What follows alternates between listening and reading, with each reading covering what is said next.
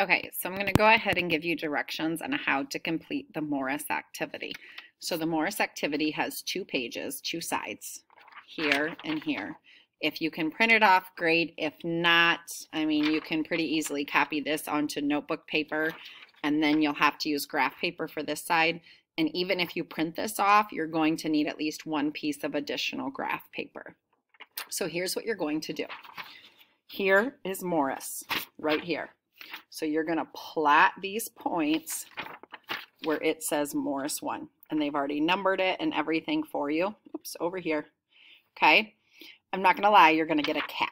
It's going to be a cat when you are done. And so set 1, you are going to connect the dots. So you connect A to B, B to C, C to D, so on and so forth till you get to J. And then with J, you connect that back to A. And it's going to form the cat's head. Okay. Set 2 is going to be either the nose or the mouth. So you're going to connect these, you're going to plot these 4 dots and connect them. So you're not going to connect back. You're just going, I think this one will be the mouth, where it'll be down, over, and then up. This one I believe is the nose, so it's going to make like a rectangular shape. So you connect the dots and then you do connect R back to O. These 2 do not get connected. This dot is an I and this dot is the other I. Okay, so once you have that all done, you are then going to figure out Morris 2. So you have to figure out the coordinate points for Morris 2. How do you figure out those coordinate points? You multiply, for every coordinate point, you multiply your x by 2 and your y by 2. So if I took 5 times 2, I would get 10, and 0 times 2 is 0. So I'd have 10, 0 for this point. For this one, I would take 7 times 2 to get 14, and 2 times 2 to get 4. So my coordinate point would be 14, 4. So I would fill this in for Morris 2, and then I would graph it here the same exact way I did, where I'm going to connect the dots to make the cat head, the mouth, the nose, and the eyes.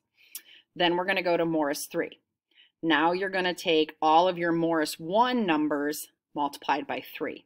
So I'm going to take 5 times 3 to get 15, 0 times 3 to get 0. So this point is 15, 0. I'm going to take 7 times 3 to get 21, 2 times 3 to get 6. So my coordinate point is 21, 6. And you do that all the way down.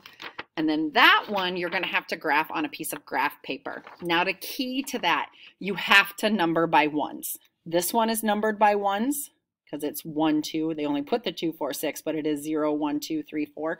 So in order to see the size changes on your graph paper, you have to number by ones. Don't try and number by 2s or 3s or 5s, or you won't see that size difference. Okay?